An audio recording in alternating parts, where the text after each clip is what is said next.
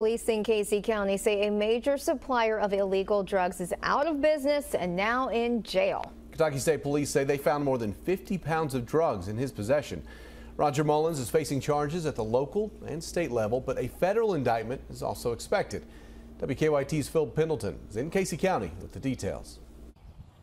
Casey County has had a number of drug arrests over the years, but Sheriff Chad Weddle tells me that they've had absolutely nothing to this magnitude. Roger Mullins is now over here in the Casey County Jail, a place that he is expected to stay for quite some time. And in fact, Weddle tells me he does not expect Roger Mullins to ever get out of incarceration again. Now, Mullins was found with 50 pounds of methamphetamine. Police say 3 kilograms of cocaine, along with 4 pounds of heroin and some marijuana. Police say Mullins admitted to trafficking in illegal narcotics.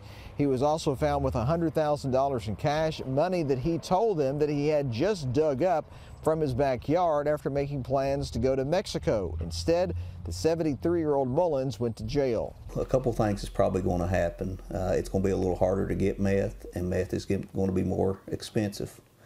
Unfortunately, I'm sure there's probably someone else ready to take over his business, but we'll be coming for him also. There were a lot of other agencies that assisted with this. This was actually started by Kentucky State Police Desi West along with the DEA out of Lexington. Weddle tells me that he really can't say what exactly led them to identifying Mullins as a suspect in this case, but there was obviously a lot of work that took place prior to this.